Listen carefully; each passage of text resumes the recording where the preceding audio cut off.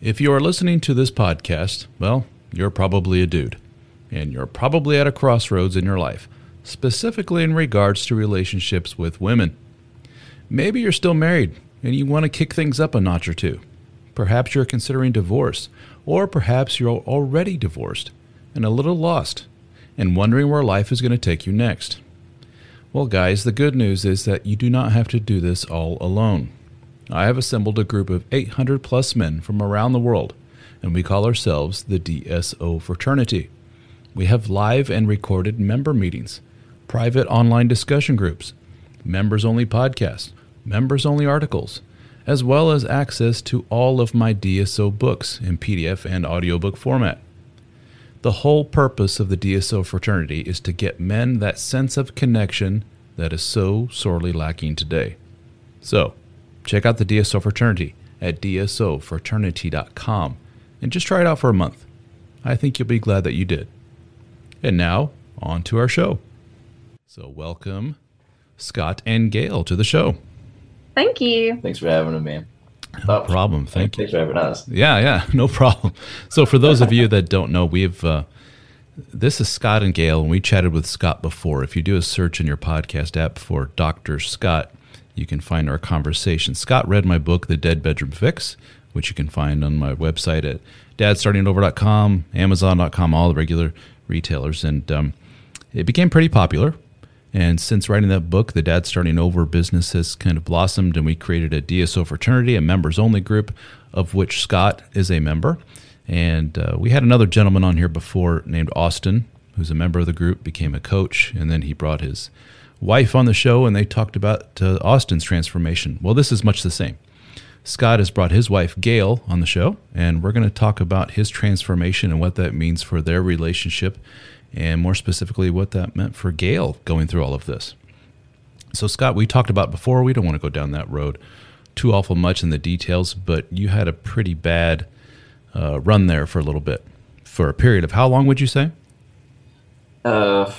Where I was really a mess mentally, it was the better part of a year. But I would say right around 5 to 6 years, I forgot about the lover side of the relationship. And I was very comfortable at that point. And I was not a very good romantic for about 5 to 6 years. And so, Gail, we want to focus, though, on what I would assume was a pretty stressful time for you as the wife of a man who was going through some pretty acutely stressful period in his life where he was really at the end of his rope. And is this something that was very obvious to you, being his wife? You know, walk us through what you were feeling during all this. Well, he's really good at hiding all of that. At the time, we had a practice. We owned a practice, or we do. We own a practice together, an optometry practice. We have had 2 small children. We still have them. They're just bigger now. But we have 2 children. So we had the practice. We have 2 children.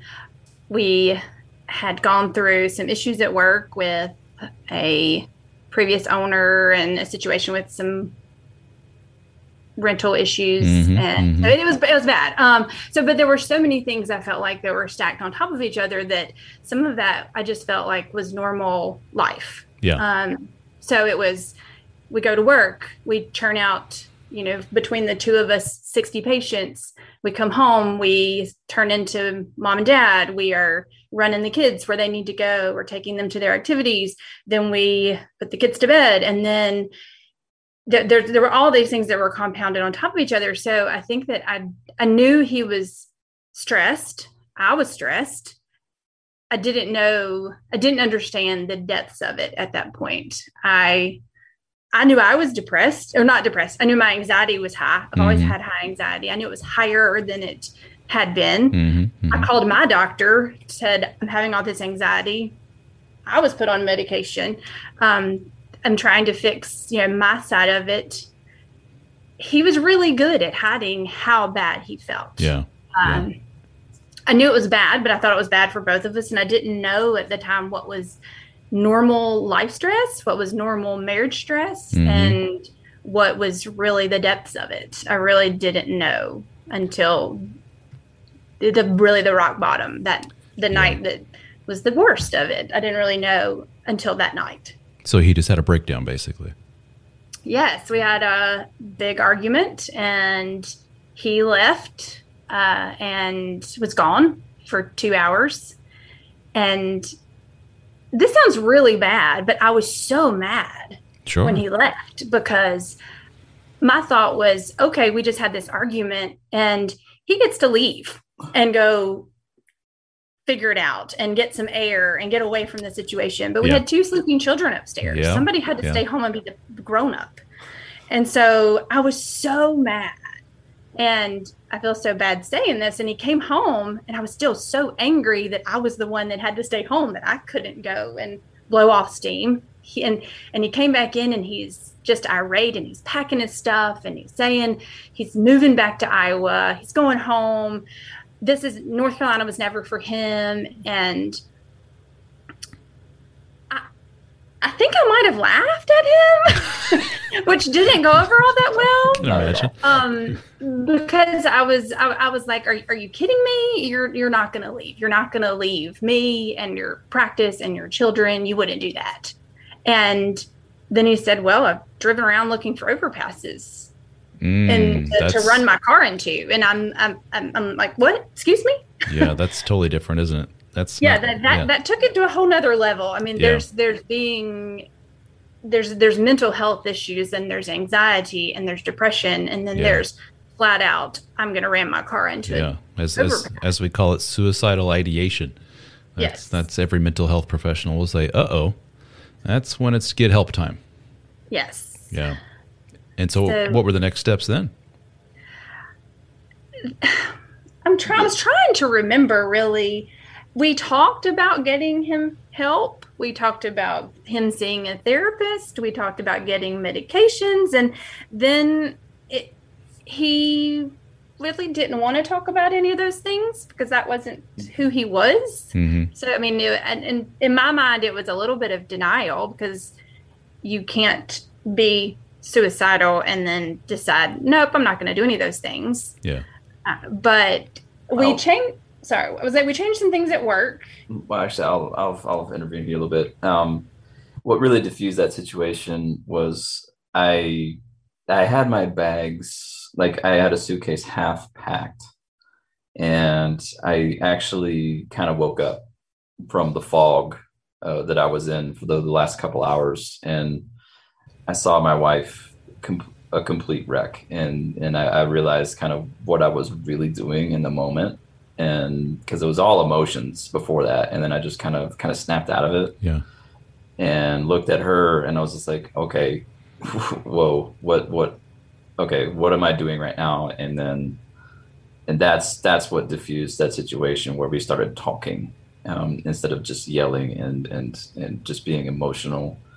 And that was I can still see the image in my head of the bag packed halfway, and I don't think I'll ever forget that image, honestly. And that's when things changed. That was the moment that changed me to go more positive in the future. And so Gail's talking about seeing you up to this point, and as far as she's concerned, you hid it pretty well. Is that something that you were purposely doing? You know, I recognize what's going on in my head, but I'm kind of shielding my wife from it. She doesn't need to know. She can't handle this.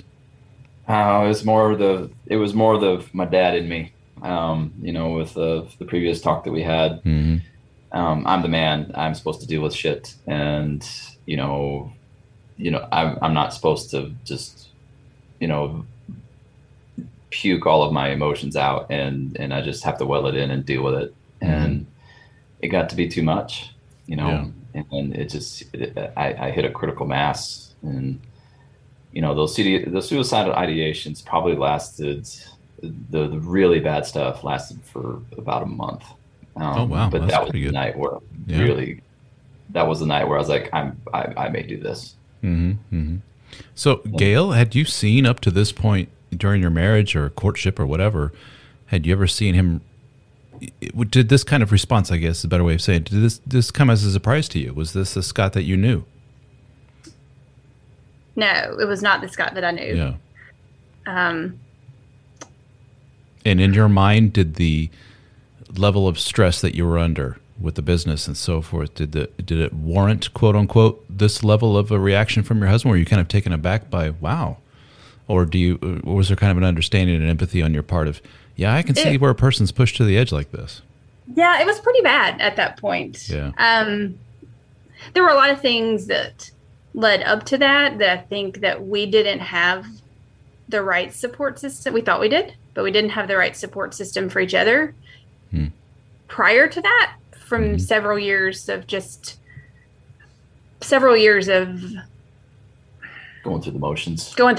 Yes. Yep. Going through the motions. That's where I feel like we've had a strong marriage, and I don't feel like we ever had the moment of their marriage was in trouble, but we were definitely going through the motions and going through those almost mundane, just getting through the day. Sure. And so the support system, y'all talk about intimacy all the time, all of that, that wasn't there. And so I knew we were both stressed about the work situation. I knew we were both stressed about two small kids. You know, there were all these levels. And so, yes, I can see where he got pushed to that point. Yes. Yeah. I mean, I do think the work situation in particular, he'll tell you, and I think has said this before, he felt very threatened in his manhood. And he's never felt that way before. And so this man just really got under his skin, and it was scary, but more just anger when you feel like someone's taking complete advantage of you. And so we handled it very differently, but I think that's just a female-male version. Yeah. Here's a sensitive question that kind of takes the discussion on a left turn a little bit, but I think it pertains to it somewhat. Is, you're well aware of Scott's parental situation, his parents, where his mother had a long-term affair. Do you see that has had, by your estimation, any impact on him and how he processes things and how he works within the parameters of your relationship? Well, we have had discussions over the past 16 years of how we want our marriage to look and how we don't want our marriage to look. And I don't know, I wouldn't say that it's the way that his parents interact with each other influenced him, but we definitely, when we would have bad moments, that would be kind of our go-to. If I was angry or we weren't connecting, it was my go-to. It was I don't want to be your parents. I don't want. She would call me by my father's name. Oh yeah. It would really piss me off, honestly.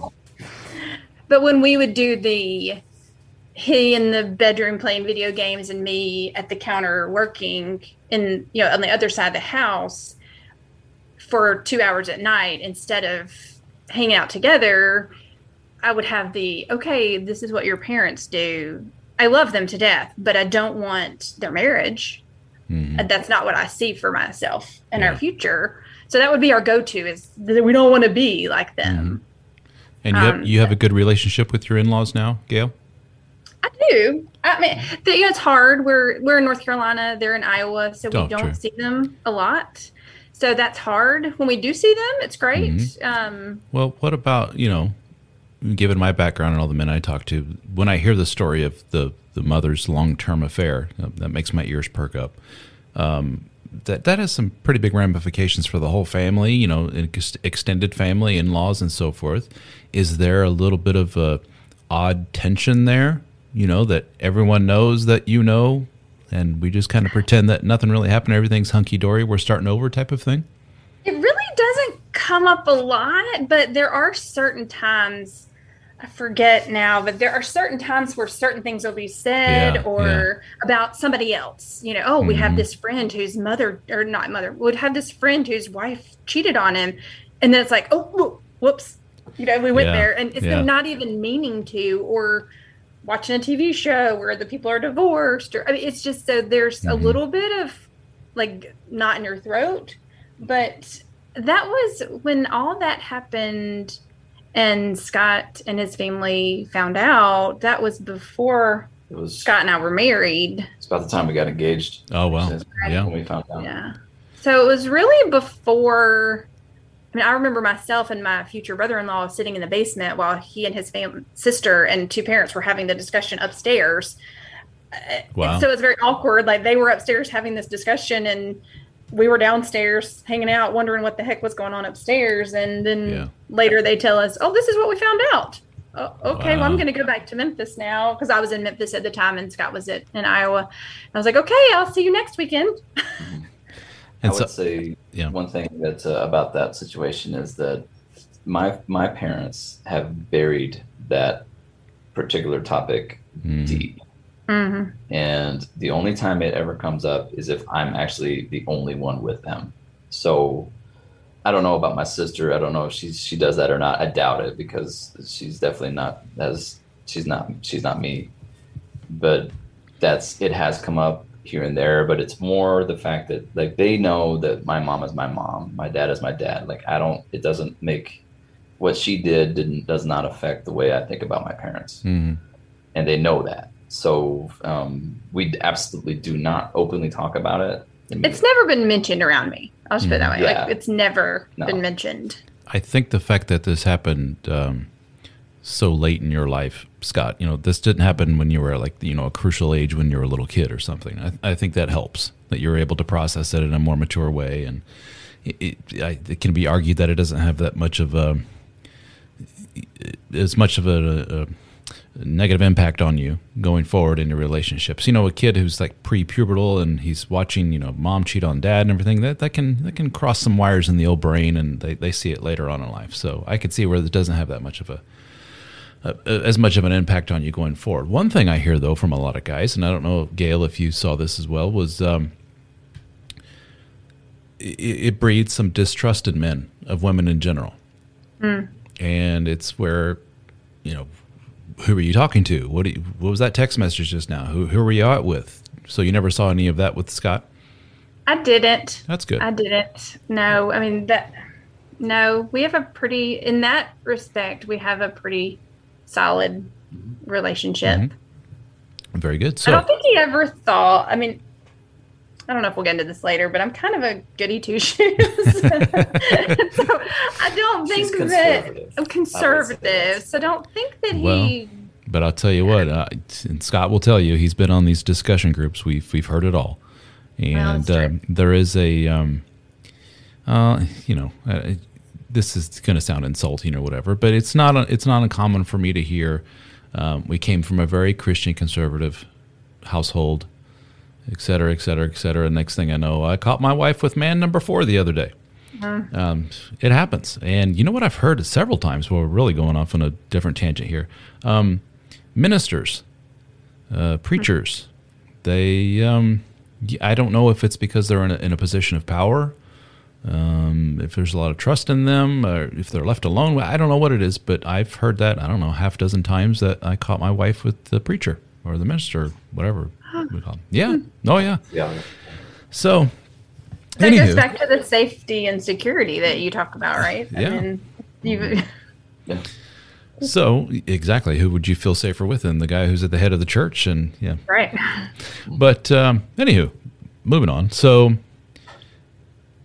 that we had that big incident, but there, as Scott, you hinted at, well, the incident's one thing, with your mental trauma, if we want to call it that, and you've dealt with it and you've processed it and you've worked together as a couple through it. Hallelujah, that's awesome. But it was kind of precipitated by years of kind of blahness between the two of you.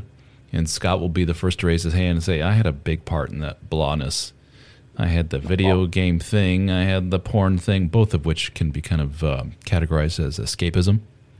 I'm just kind of running over here and doing my little thing. The rest of the world, you go off and do whatever. Just leave me alone. How long did that go on for, I should say? Oh, probably the better part. Well, so there were several stages of that. Yeah. The first one was around 2015 and lasted about a year. Then we had a mobile gaming issue, which was That was awful. Worse than a video game issue because it went everywhere with us. In his pocket, yeah. So there was Thanksgiving, and where's Scott? Oh, he's in the bathroom. Okay, well, what was he doing in the bathroom? Playing video games, and so that was a bad year. Oh yeah. Mostly because it traveled with us and we couldn't get away from it. Then when we kind of blew up over that one, and I felt like we got past that one, then it came back around several years later with when he started playing video games with our son, which started out really cute and innocent because our son was 8 at the time and would play video games, different Fortnite and such. And it started out as, oh, daddy and his son can play together, and started out, like I said, cute and fun.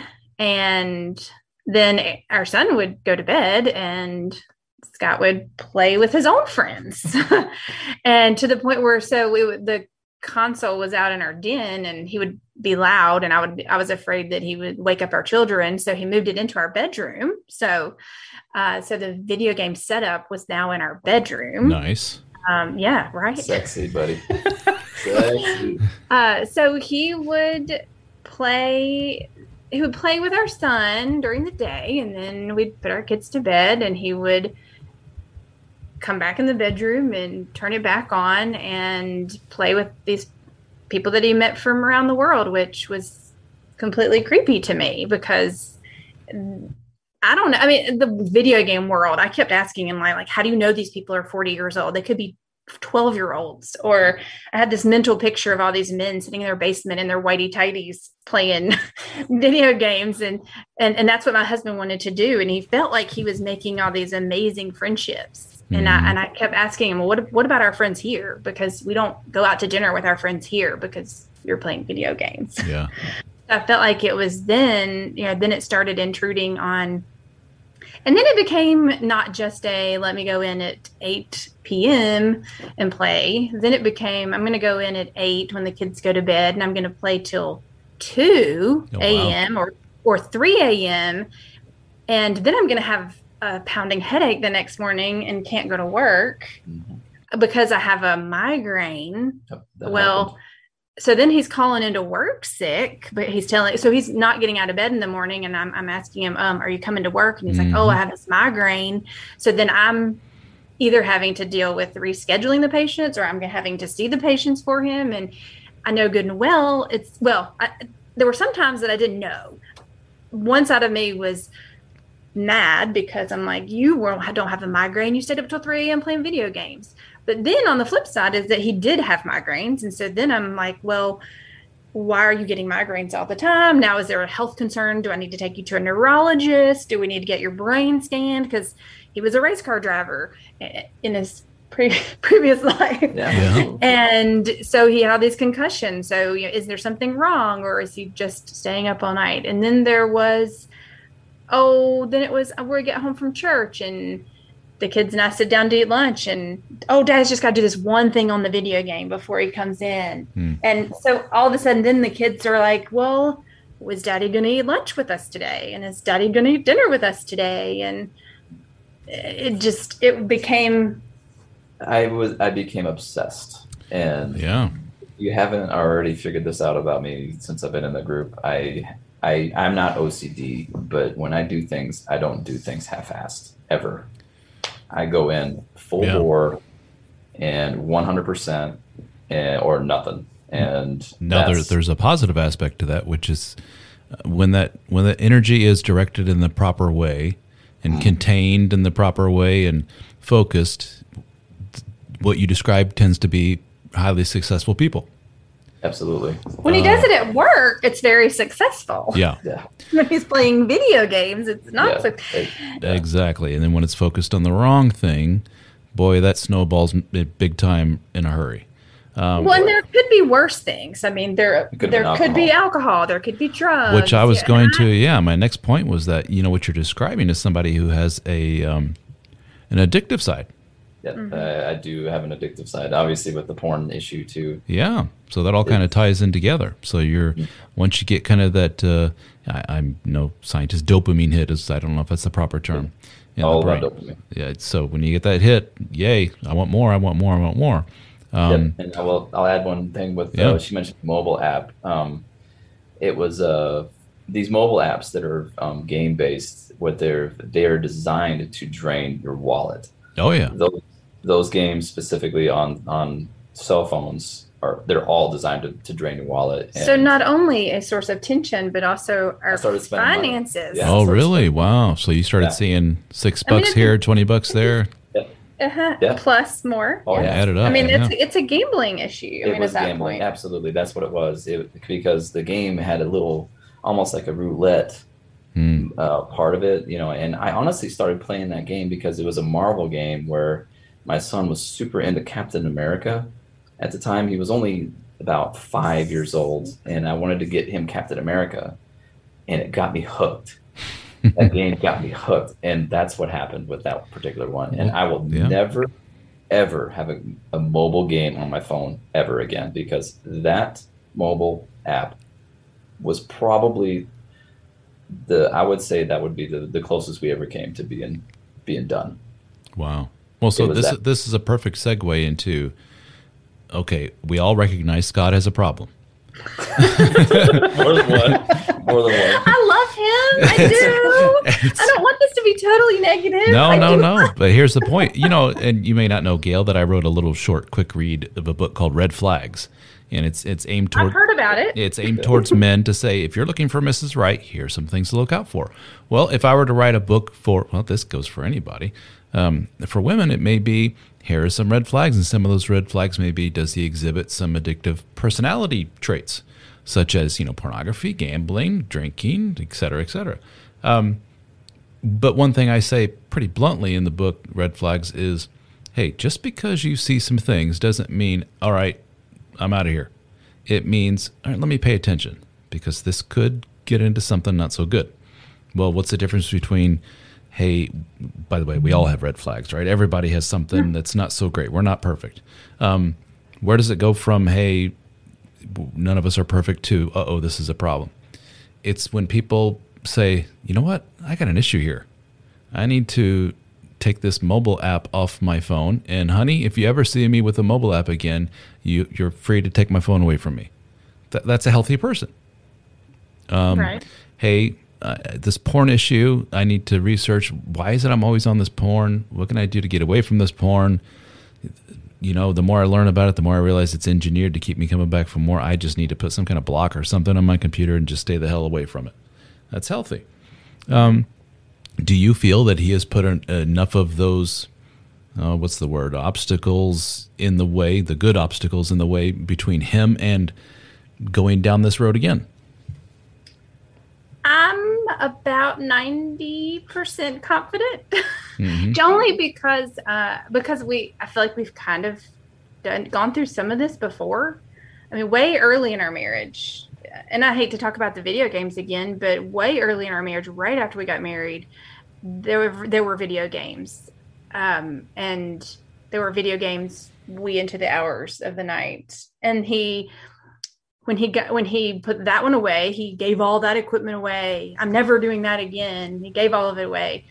Then 10 years later, here comes the mobile app. I'm never playing a mobile app again. Okay. But then came the son. The son that wanted daddy to play with him. Yeah, so I do, because I think that honestly, and I justified it. I will take a little bit of the blame, because Scott's the type of person who doesn't just sit around and watch TV or sit around. Like, he has to be doing something. So years ago it was racing, and he would, at night, that's what he would do. After we put the kids to bed, he would go out to the shop, and he would work in the shop for 2 hours, 3 hours, and then come back in.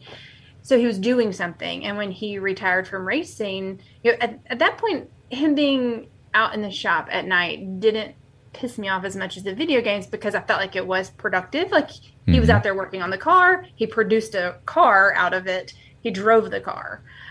So there was something productive with, even though I'm that's a whole nother. Racing's a whole nother topic. And at a very basic level, it's a very manly, masculine thing to do to be race car. I mean, you can't get more masculine than that. I mean, Paul Newman, race car driving kind of thing, versus sitting hunched over at night playing video games in the dark with 12-year-olds that are from California or something. It's just not the most masculine endeavor. Right. Yeah. But I kind of justified it because I was like, he needs an out. We kept saying, Scott needs an out. He needs a stress reliever.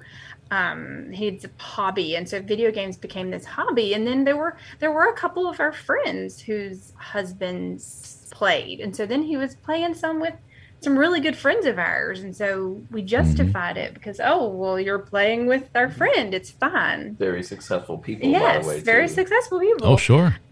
And so for the record, I like video games. I was a big video game nerd back in the day.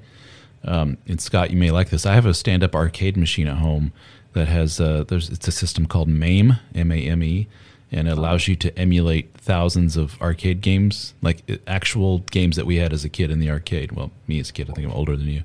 And I have 19,000 games on an arcade machine. Oh wow! Right outside my door, right here.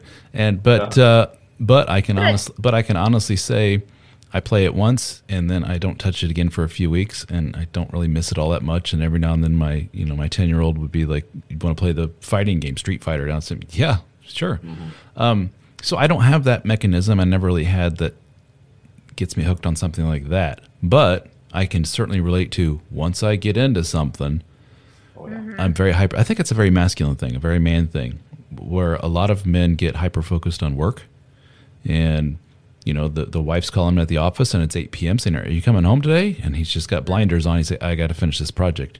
And it takes somebody at the office to go, "Dude, go on home. We'll finish it up tomorrow. Go see your family." All right, fine.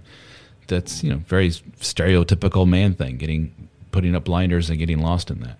But to answer your question, though, I feel like this has reached a whole new level. And because after this last video game episode where he's given all that equipment, well, our son has part of it and part of it's gone away, but it's not in our bedroom anymore. And he's gone through this year-long, we're coming up on a year-long journey after discovering your book and going through your fraternity and all that. Mm-hmm. So I feel like he's put so much effort into bettering himself that I don't feel like we would ever go down the video game path. There is a part of me that wonders, is there another path that I don't know about?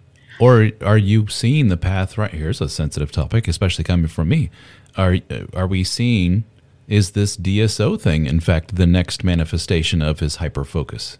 I believe it's looking that way.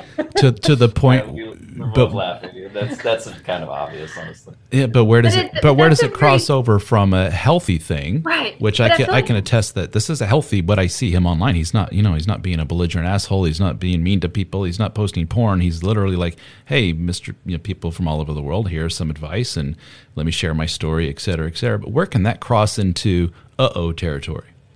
Well, because it's mobile. And it can go with us. I think I think it's a great, what y'all are doing is amazing and great. And it's a mental health field. You're helping people. So it's a positive. And the people that he's meeting are different from the people that I imagine sitting in their basements playing video games. But it's also mobile. And so there's a side that's okay. So when we go on vacation and he picks up his phone and starts texting with the 500 guys or whatever, there has to be some regulation in order to prevent it from becoming an obsessive, because when he gets, like you said earlier, when he gets into something, he's going to give it his 100%. And so all of a sudden, does that 100% be, okay, I finished work at 5, but he didn't come home till 8 because he was messaging or talking or whatever.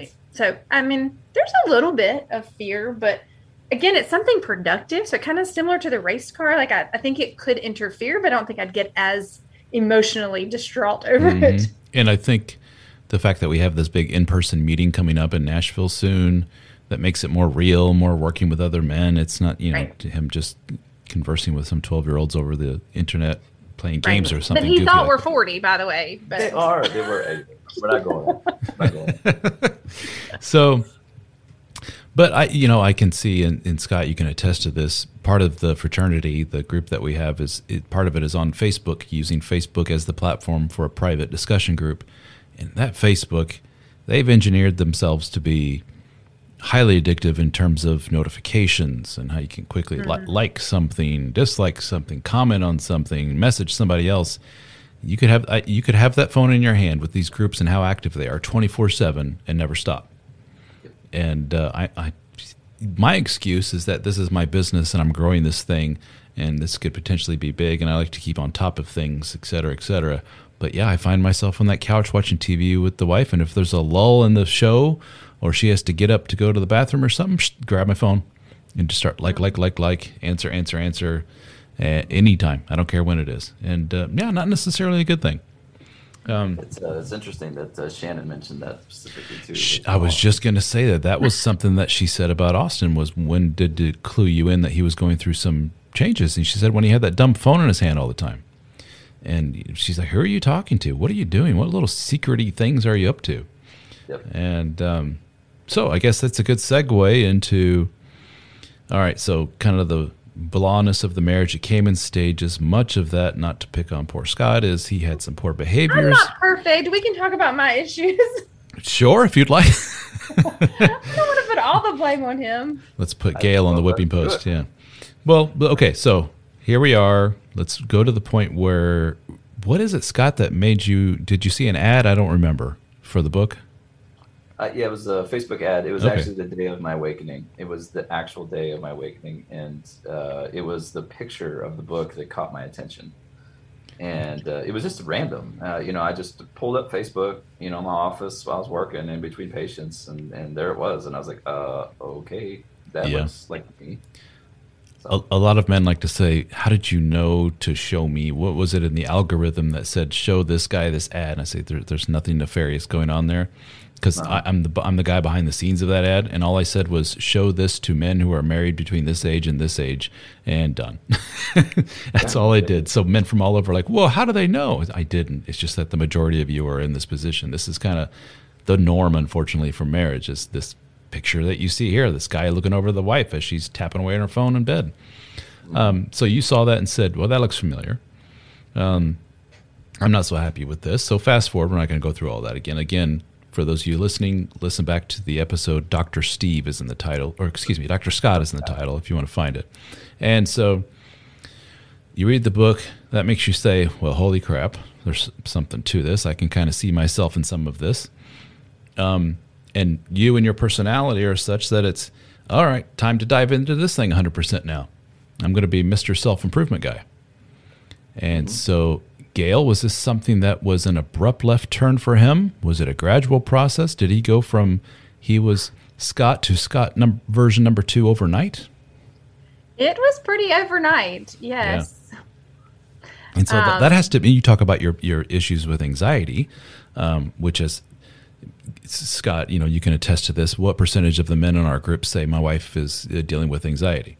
What, every one of them. 90%? Yeah, at least. It's just, so there's nothing to be ashamed of in that regard whatsoever. So you're feeling some anxiety. I would think my husband, who has some issues in the past that makes you kind of raise your eyebrows and go, I better keep an eye on this, some addictive issues and so forth. The past, especially with an acute suicidal incident. And now all of a sudden this about, left face, left turn, sudden change in his demeanor, his behavior, that had to induce quite a bit of anxiety in you, I would think. It was pretty confusing at first.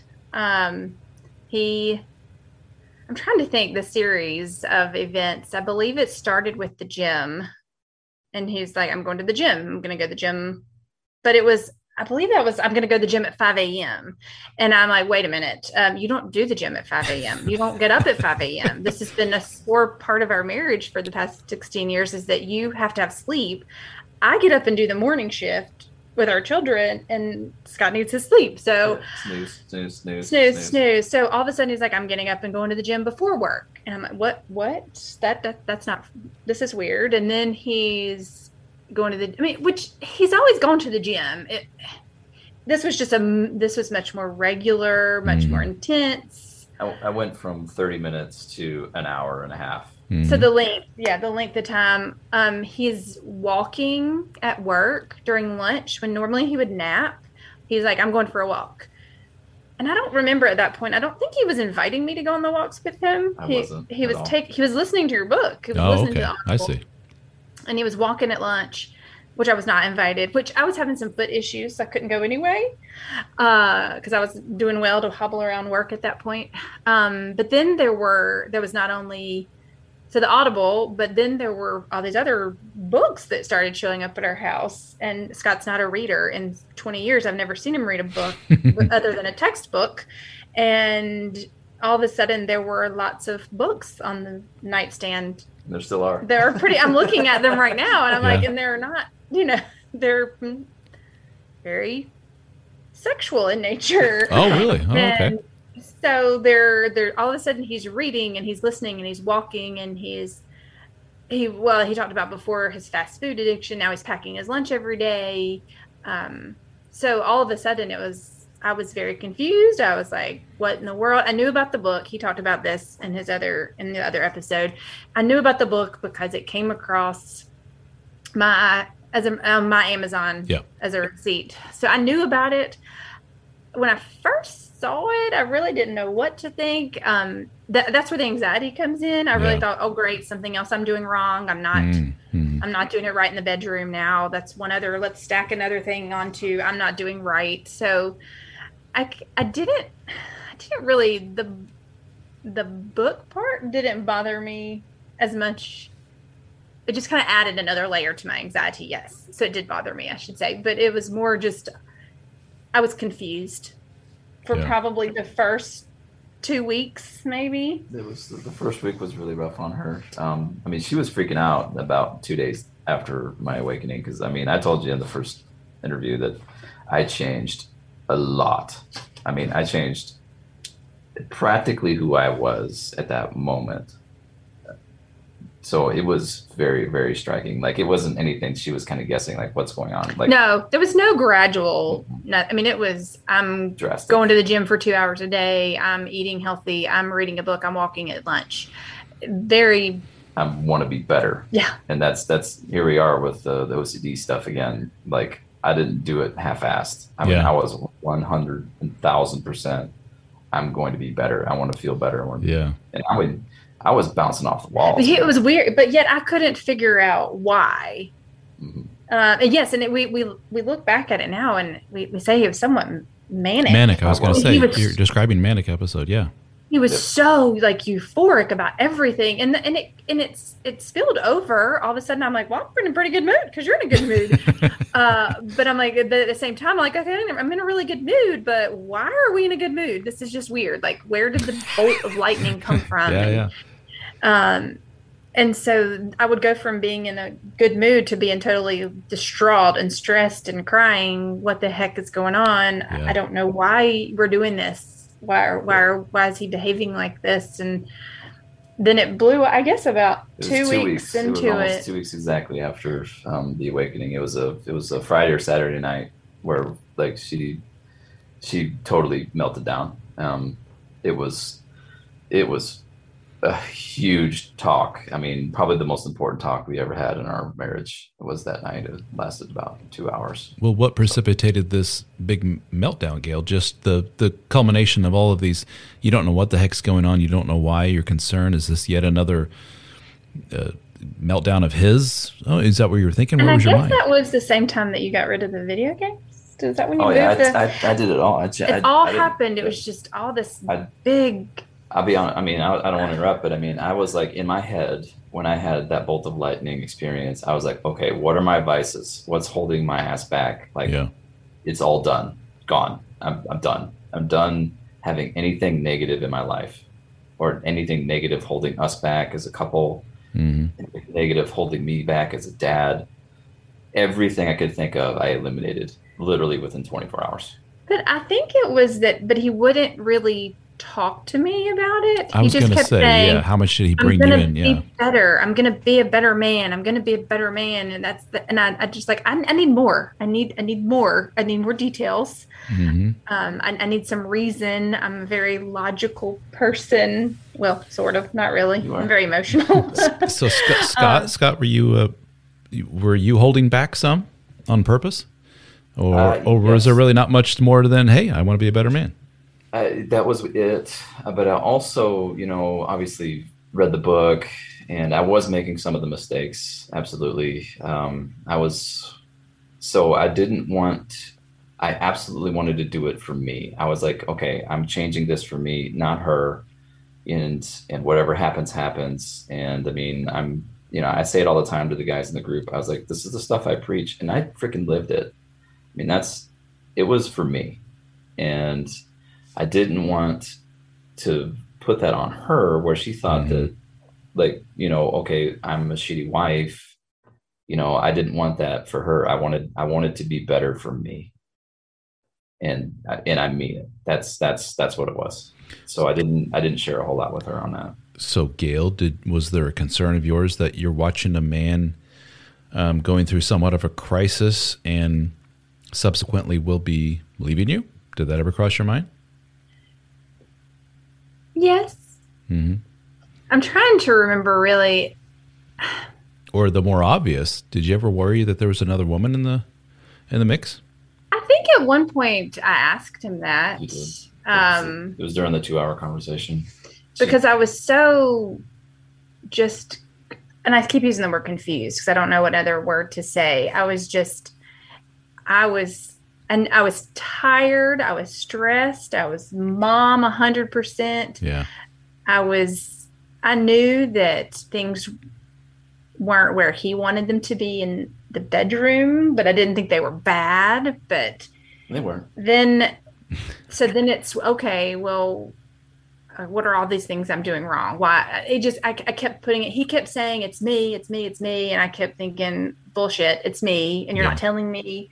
And yes, at what point are you going to be so much better that now you're too good for me anymore, kind of thing. So yes, although I don't know that in reality, I really thought that he would leave, but yes, I would say, I mean, it crossed my mind for sure. So was it after that big 2-hour talk, did that kind of put you at ease somewhat? Like, okay, now I'm more in his brain. I can see what's going on here. Well, so that 2-hour talk involved the like dropping the bomb of the porn stuff. And everybody's like, well, not everybody, because not that many people know about it, but I guess now the world knows about it. But I had no clue that was going on. Oh, really? Yes, right. Stay surprised. Yes. I had no idea. And I don't know if that's the conservative, naive, innocent side of me. I mean, not that I'm that naive, but I didn't even know, had no idea. Zero idea. I figured it was zero idea. So he drops this on me, and then I'm even more confused, and because I don't really know what that means. I don't, like what degree of this and what. Like he says, I got a problem with porn. I've been watching it forever. In your mind, you're like, exactly what does that mean? Like, are you watching it like hours a day? Are you starring in porn? What exactly? What's you got a porn problem? What are we talking here? So, and he tells me he's been doing this since, he's had this problem since he was in his teens. And I'm like, okay, how the heck did I not know about it? And then all the things go through my mind of, does that mean when we're having sex, you're thinking about somebody else? And you're thinking, like, I didn't understand if it was, I've never watched porn. I mean, other than like, TV shows that are kind of sort of porn, but like never like the true to the full definition of porn.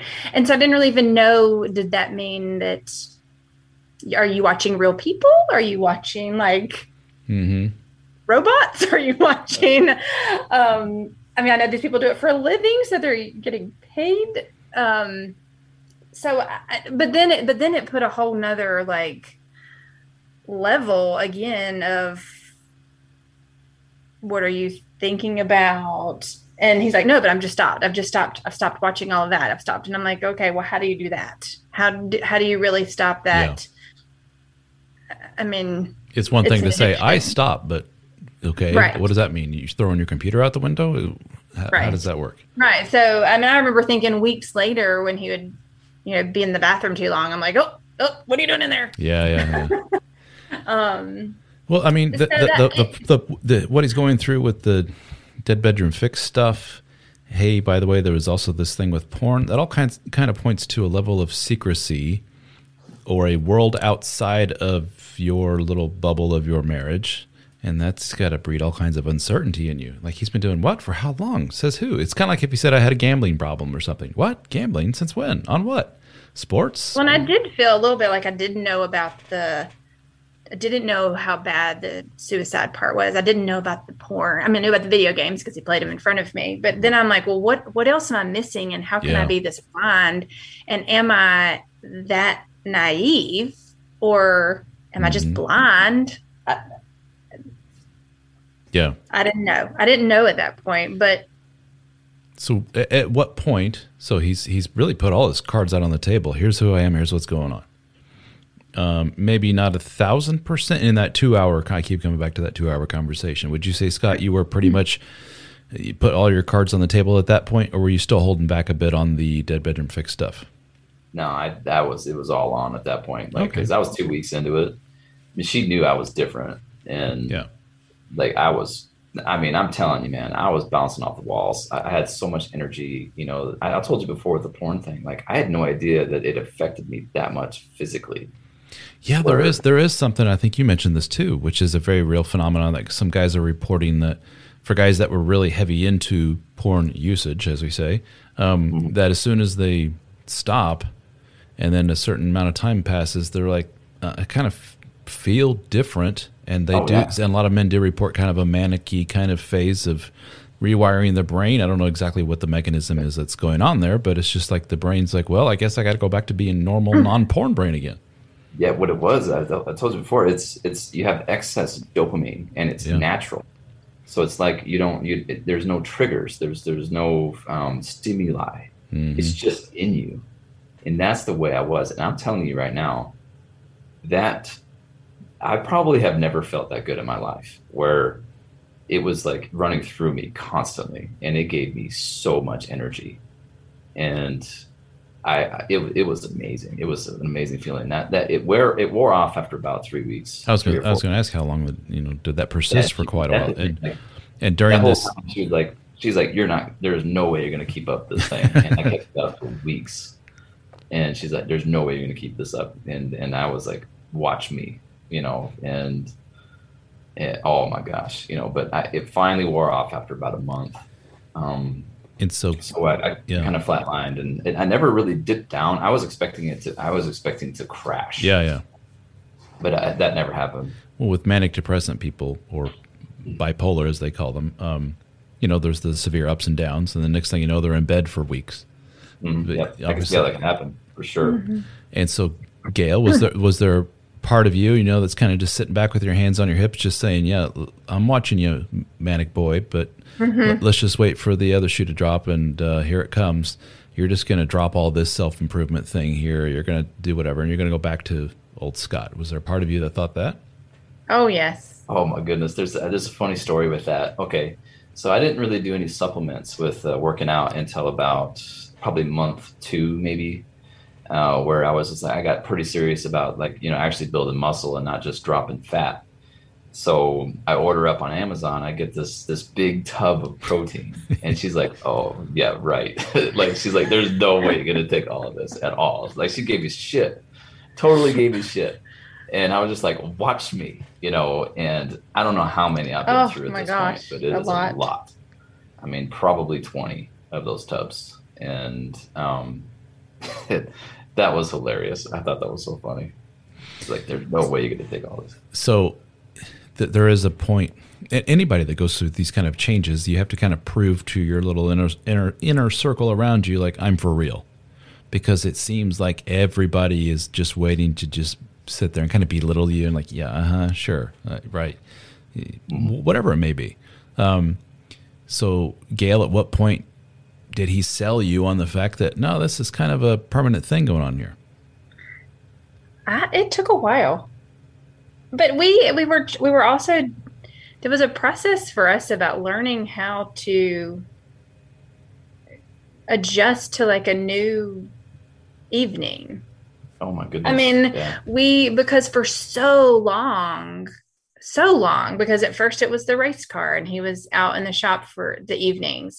Then it was the video games and he was playing video games for the evening. So all of a sudden when he dropped all of that, and then he was reading. And so then I would put the kids to bed we would, but normally it takes me longer to get out of their rooms. And so I would finally come downstairs and he would be laying in the bed reading, I was like, who is this that's reading? So, but we kind of had to readjust that's where, some of my issues came in, because when he was doing all of these race car and all of these things, a video game at night, it was, I threw myself into work and I would sit at my laptop for 3 hours at night. And so then all of a sudden now he's laying back here in the bedroom. I can't exactly pull out my laptop and work. That's when I took over DSO. That's when I started doing my lover role and started really turning on the charm, because at the time, I told you before, before this whole awakening happened, I kind of assumed where marriage was different. I saw my parents, how they were, and they weren't really lovey-dovey. And so that's when I started laying on the charm, like I was dating my wife again, and I would turn on the slow music and we would start dancing slow. We did that like every night, and that honestly, that changed everything, in my opinion. That's when we started, like, that was after you called me a workaholic and an alcoholic. Yeah, and she unplugged when I did that. Yes, that was after Hell, let's go into that. Talking about putting Gail on the whipping post here. So, absolutely, let's do it. You have, Gail, some of your own little things going on there. Did he have a point with the work and alcohol thing? Yes, absolutely. Well, I will freely admit both of them. Yeah. It was, and part of that, it started out as when we bought the practice, he was in patient care more hours a week than I was. And so I took care of more of the business side because I had more hours to devote to the business side, whereas he was with patients, generating the income.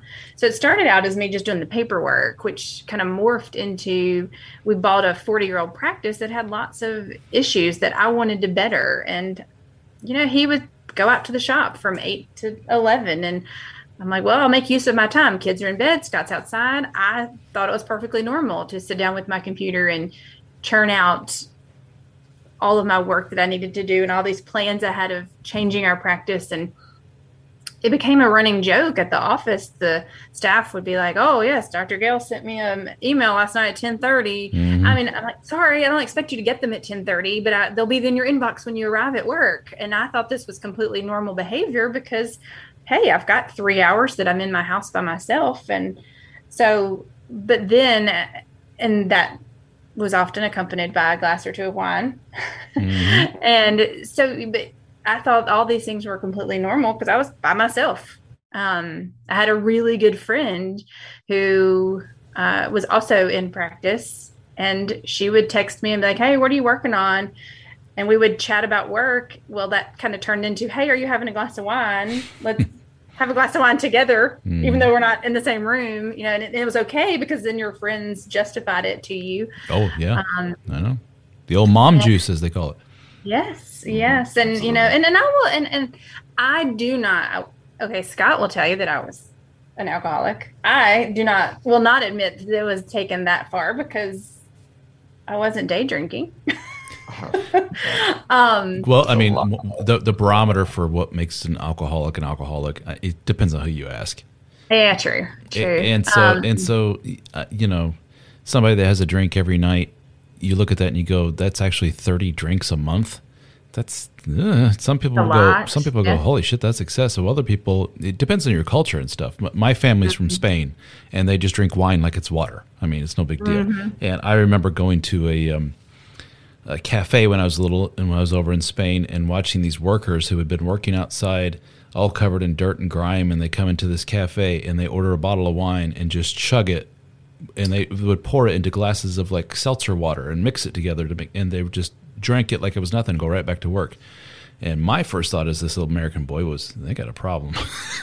And my mom's like, no, it's just what they do here. So it depends on your perspective. So the big question, though, is if somebody were to take away the wine in the house and you went for your drink at night while you're sitting there on your laptop, is that a run to the store moment so you can get a replacement, or is that no biggie? That would have been where is the wine that I really don't like, but I keep for emergency purposes. Oh, wow. So you had yes, it did. And it started as a glass. I freely admit it started as a glass with my work. I was by myself. I had my glass of wine and did my work and then went to bed. So that's the way it started. Then it kind of morphed into, well, when you drink that much, one glass doesn't really take away the anxiety anymore. You use one glass to kind of numb the anxiety. Well, all of a sudden it took two to kind of numb the anxiety. And then it turned into, well, maybe I should have three because then I feel really good. As anyone will tell you in the mental health world, alcohol is a potent anti-anxiety drug. It really genuinely works for a lot of people. Problem is it can go too far in a hurry, and next thing you know, you're stumbling around the room and it becomes an addiction, and et cetera, et cetera. But this is how a lot of guys report, my wife doesn't get sexual or any kind of sexy or anything unless she's got a couple of wines in her. Well, she's just feeling anxious, and that tears down some of the boundaries.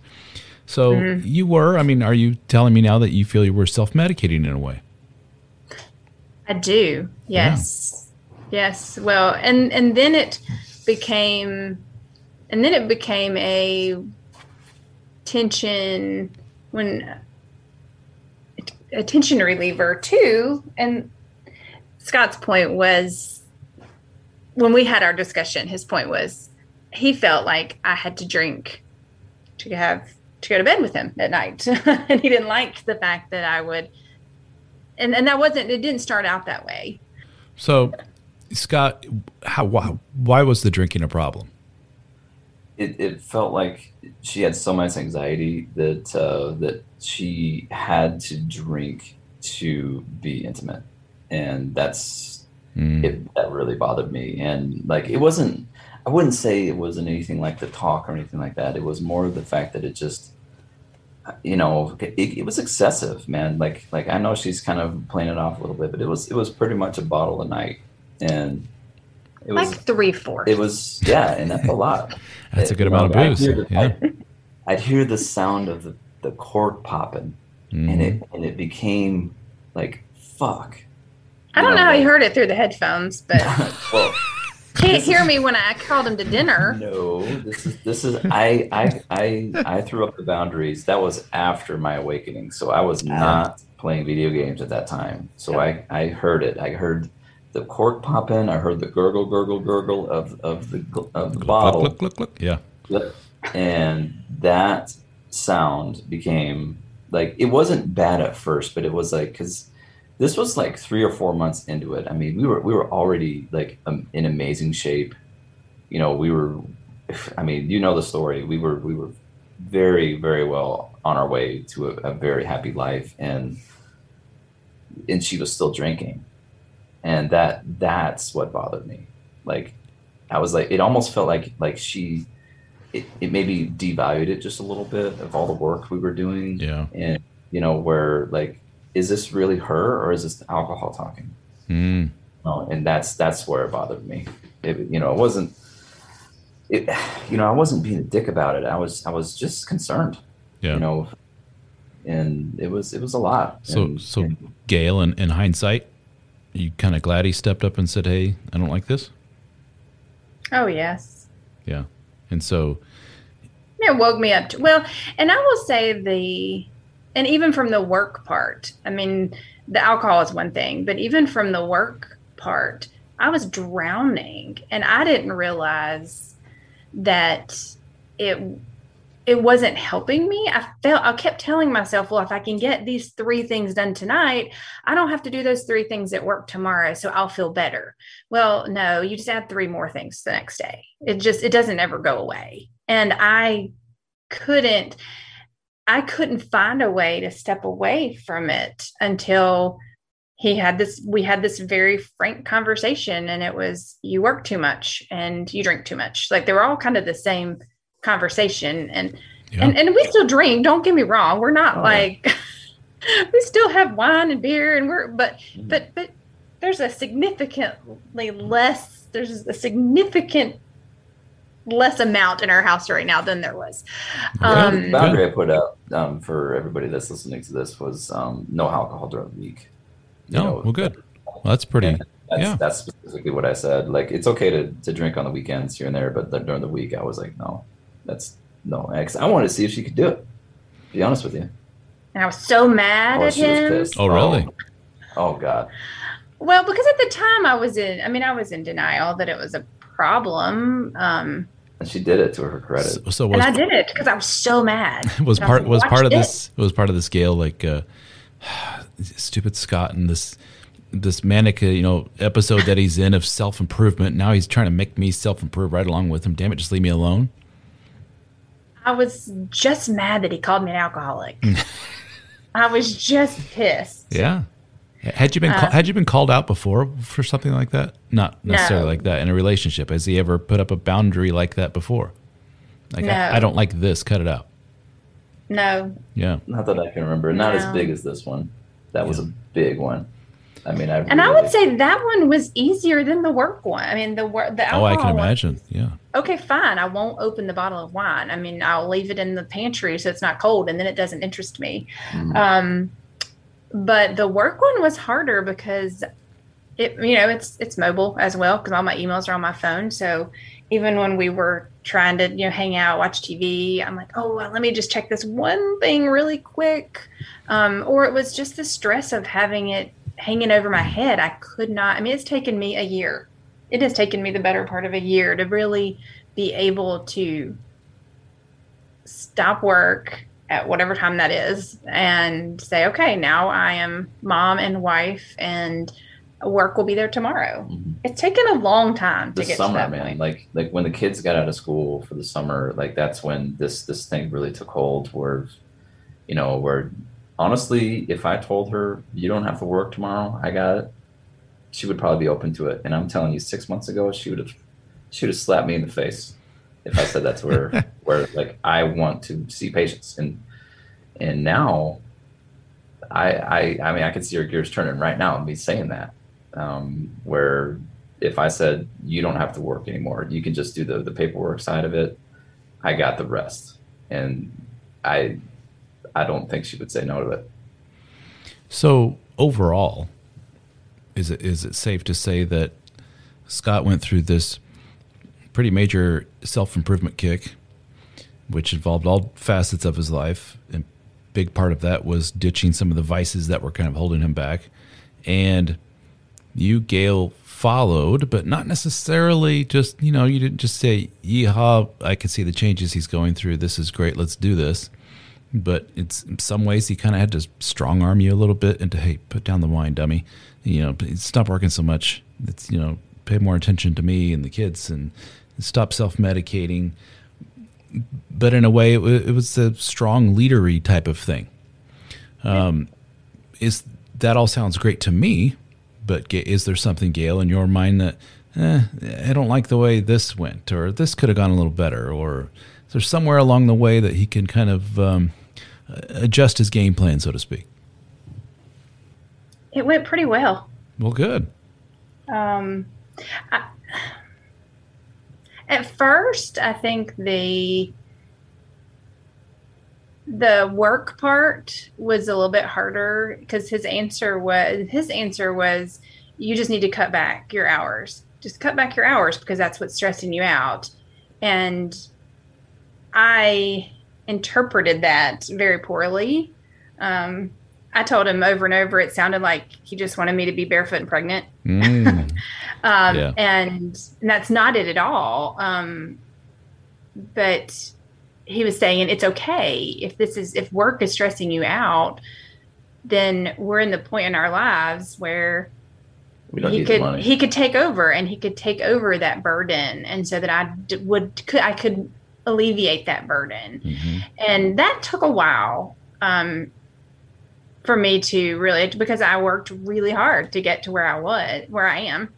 Yeah. And I felt like through some of our conversations, he was devaluing the work that I did. I mean, we are in the same career path. I mean, we're in the same career field, but him to say he's trying to be the leader and the strong one, and I took it as, mm-hmm.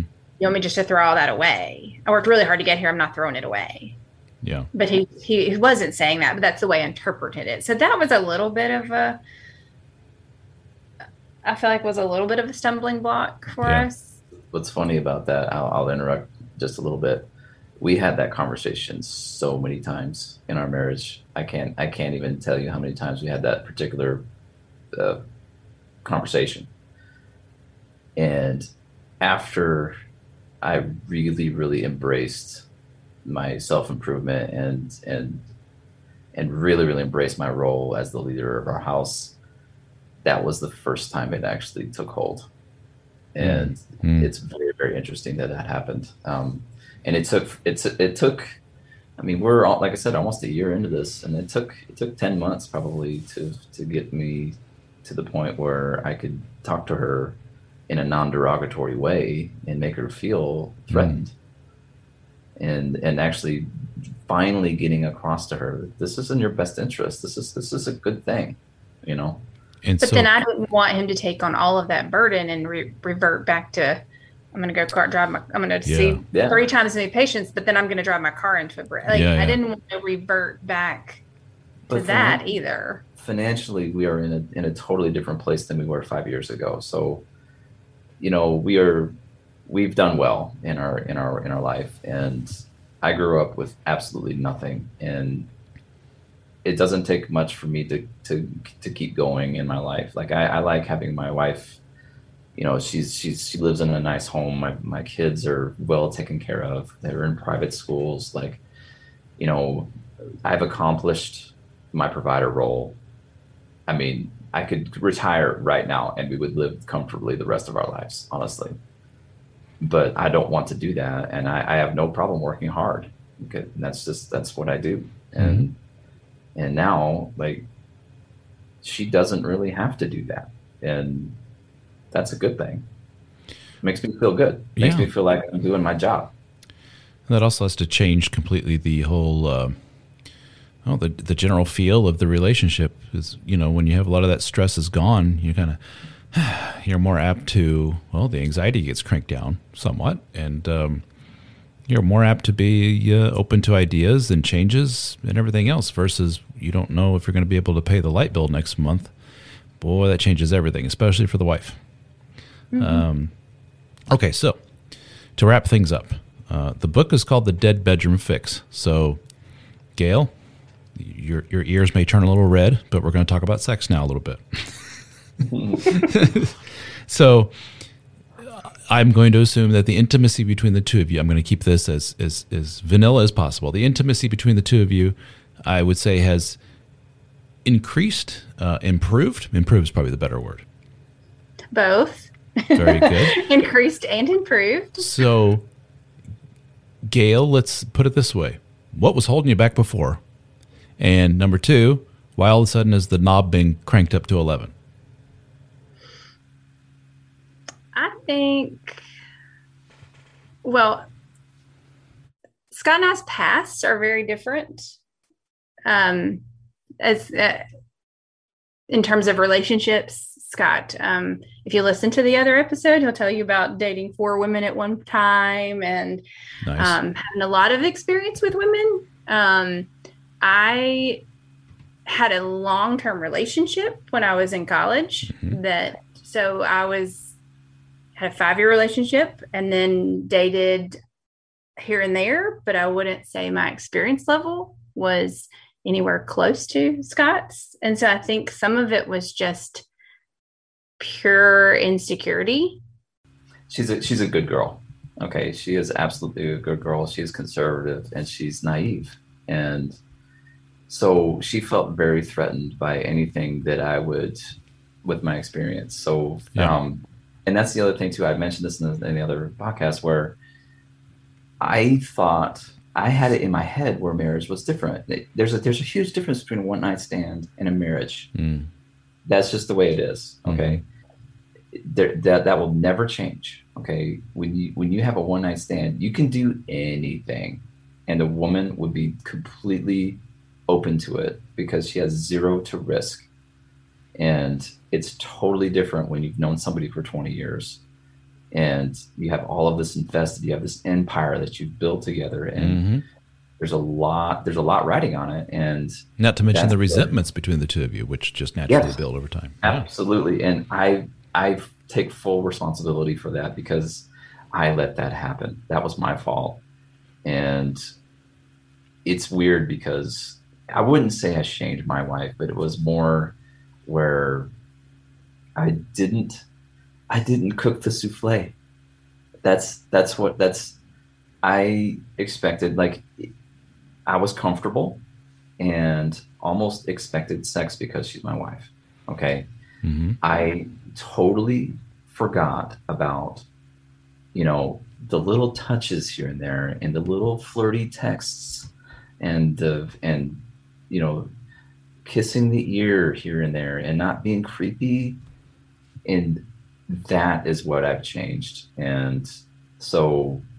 And Gail, you would agree that you noticed that he was setting those stages, that he was being more intimate? It was, and I've always been the type of person who I appreciate the hold my hand when we walk down the sidewalk. And I appreciate when you come in from work, say hello. We work together, but we don't always work the same hours. So the coming in the afternoons and saying, hello, how was your afternoon? The strolling around the neighborhood together. I appreciate, to me, there's a whole lot more about being intimate than just sex. And I feel like we lost all of that. Yeah. So then it was hard because of life, we lost all of that spark and all the stuff that makes a girl have butterflies in her stomach. And not all women are like this, but that was me. I was totally in like that little, I need to be wooed. You're right. Yeah. And we lost all of that with just the mundane life. And so then come 10 o'clock at night when I'm exhausted and tired and I've been momming all day or working all day. And then all of a sudden, let's jump in bed and let's have sex. Well, so then there were times that it just wasn't all that good. Yeah. So then it's okay. Well, if that's not good, well, let's not do it again tomorrow because it's not good. It's not. And I didn't understand really at that point. It became okay for me it was okay with me because if it wasn't good, why do it? So then I was okay with just not doing it. And I was somewhat relieved when I was like, okay, we don't have to have sex tonight. We had sex last night. And I didn't understand like this primal need of a man that they need to have sex, I'll help her out here real quick. I'll sum it up kind of from my perspective because a conversation we had not long ago, it was a good while ago now, actually, I think about it, but we went on a trip. We went home to Iowa to see my parents. And before we left, we were going to be there for 6 days, I believe it was. And she tells me, she takes me off to the side. She's like, okay, a year ago, I would be excited about this trip because I wouldn't have to think about sex at all. Oh, wow. And because we would be in separate bedrooms, the kids would be, all the pressure would be off of her completely. So the difference between a year ago and when we went, 3-4 months ago, she literally said, I don't know how I'm going to get through 5 days without having sex. I love it. That's the difference. Gail, you rascal. I know, right? Yeah. So, I think that's awesome. I think it's just it was this stress level and I was embarrassed. I mean, she was shamed, and she was honestly grossed out too. Like there's a lot of, sex is guttural, and there's lots of fluids, and there's noises, and so she felt where she was embarrassed by that Sure. side of it. And our children have never been good sleepers, so I was always worried. Yeah. I was always worried about one of them coming in, and God forbid they see us. I mean, they would, but I didn't realize that our door locks. That's such a good story. That's such a good story. She's like, it was so funny, like because we got really hot and heavy at the beginning, and I mean, we still definitely are still hot and heavy, but she said to me, like 2 or 3 months into it, she's like, if you want to have sex, just lock the damn door. Like she was, just lock the fucking door, and that I was just like, when she said that to me, I was just like, I could have done handsprings, man. And I'm like, yeah, why didn't I freaking do that? Like it's such a simple thing. Well, the tone wasn't set before, and before with old Scott, correct me if I'm wrong, Gail, him after a long tired day and you're just not feeling like it, him going in and giving you that look, and all women know that look, and looking over at you as he goes click and locks the door, you'd be like, oh shit. Yeah. True. True. Yeah. As opposed to come to mama, kind of giggly. So it's totally different. Not only that, but it was audible to me, where she would be like, the groan, God, Yeah. Well, and it wasn't that I didn't. Y'all are making it sound like I didn't want to have sex with my husband. It wasn't that I didn't. It's not like I wanted to have sex with anybody else. It's just. It's not like he proposed to me. It was just. I was just. We laugh when we say I was dormant. Dormant. That's a term that we often use in the group, is that women very often, they self-report. I just kind of went into a sexually dormant phase of my life after kid number 1, 2, blah, blah, blah. It just wasn't on my mind all that much. Now, the negative of that is until something or someone comes along that makes them say, oh, there's those feelings back again. Hallelujah. Thankfully, it was with your husband. Right. Because Gail, I can't tell you how many women discover that with the pool boy or the boss at work or whatever it may be. So that's a testament to your relationship and to your marriage. The whole theme of this entire talk is one of, I noticed my partner was deficient somewhat or doing something not so good. We talk it over. Corrections were made. I noticed this. Corrections made. We work on it together. I recognize I need to be more of a leader. So it's a lot of tit for tat, back and forth, but in a good way, isn't it? Yeah, absolutely. And that's what it's supposed to be all about. That's awesome. The funny thing is that I had that ability to do it the whole time, and I just didn't realize that a lot of that stuff that I was doing was hurting us, and all the stuff I wanted, so bad about our marriage. Like, I just had to step up, and I've always been a good leader, but it's the Jack, the what was it, the boss at work, and the boy at home, mm-hmm. And that's what happened. Like, I mean, I was so driven at work, and I just totally let the house go, and I put everything on her. She would make all the plans. I mean, you obviously have talked to her for over an hour now, and she's very organized. She has lists, everywhere, all color-coded. I mean, she's a very type A woman, and she's very good at logistics. So it was easy for me to just say, okay, you do it, and that is not a good thing. If you really want your woman to listen to you. And Gail, any final words? I put you on the spot, aren't I? Go for it. Come on. You want to plug your business, or? No. Okay, I don't know. All right. Okay. No. I mean, if anything, I think that Scott and I have learned. excuse me. That Scott and I have learned or figured out over the last year is that it's really important to put your marriage first. There you go. That was really hard for me because, to me, my kids are first. Mm-hmm. But I think that if Scott and I are working and we're clicking, then our whole family is clicking and we're working.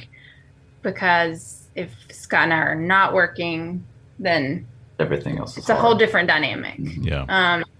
But I'll also say, and we didn't talk too much about this, but I will say, just as a kind of ending note, is that from a female's perspective, it's okay to be a strong, independent, working woman and still allow your husband to lead you at home. Mm-hmm. Mm-hmm. I mean, I know that's sort of a different, but I mean, I think it falls under the same similar, like I had a hard time because I was go at work. And then I came home and I was go. And it's taken me some time to be able to let go. But I think when I was able to let go, and I am able to let go and let Scott take over a little bit and turn the music on and dance in the bedroom, it just sets a different tone. Yeah. Yeah. And when you talk about leading at home, a lot of your more feminist types may say, oh, roll their eyes and go, oh shit, here we go. The old submissive barefoot pregnant type. No, it's not necessarily, we're not talking about he just walks in the door, woman, do this. No, it's like you're talking about setting the tone of the relationship in terms of, let's get up and dance, folding your laptop and saying, put that away, sweetheart. Let's go to dinner. Those are kind of loving, leading things. And you're kind of you're being like a steward of the relationship. One of us has kind of gone off track a little bit. Let me reel you back in. This is what we're doing. And we can call that leading or whatever you want to call that. But that's something that a lot of men drop the ball on. Yep. It's embracing your strengths. So what happened, mainly what happened with us is that I honestly didn't realize that Gail's brain, like I've done a lot of reading and I knew a lot about female nature. I knew a lot about the sexual side of women, but I didn't realize that their brains are constantly at work. The hamster in the wheel. Yep. And that's exhausting. Like to me, we like a nothing box. We would joke about it that we love visiting our nothing box. The zone out. Yeah. Yeah. Nothing. And so we can concentrate on one thing and really kick the hell out of it. Where women can't do that. They're so emotional. Mm-hmm. They're so, I mean, especially my wife, she could get wrapped up in the littlest thing and she will ruminate on it forever until I say, stop it. Here's what we're going to do now. And I can literally see the hamster stop in her face now. Mm-hmm. And I'm like, so when you embrace that, man, I'm telling you, like, it's just electricity. Yeah. And on both sides, where I feel accomplished, where I'm leading her and I'm kicking ass. And then she feels like she's not nearly as stressed and she's laid back more, where we can actually, I mean, what we do at night now when the kids go to bed, it is magical. We can either watch a racy show on TV. We can have a small talk conversation. We slow dance. We do all the fun stuff that intimacy just isn't just sex. It's everything else. You feel way more connected, so that sex becomes natural. Mm-hmm. It's just natural. It's not like, hey, do you want to do it now? It's not like that. Like, it's like, we're having sex now. Yeah. And it's unspoken. And like, she'll initiate, I'll initiate, and we've changed it up. Like, I mean, she honestly, in our whole marriage, I mean, I'm pretty experienced, and she has definitely benefited from that, where I didn't really do a lot of, I mean, we did a lot of stuff before in our marriage, but not like it is now, where it is on. She has been awakened to plenty of activity in the bedroom that she has never even come close to experiencing, and seeing her react to that, oh my goodness, it is so satisfying to me, and it's just awesome. So awesome. Perfect. Love it. Well, thank you again, guys. I appreciate it. Yeah, absolutely. And look forward to hearing what happens in the coming years and the adventures of Scott and Gail. So, thanks, man. Thank you. All righty. Thank you, guys. And we'll see you around. Have a good one. Bye. All right, bye-bye. All right, see you.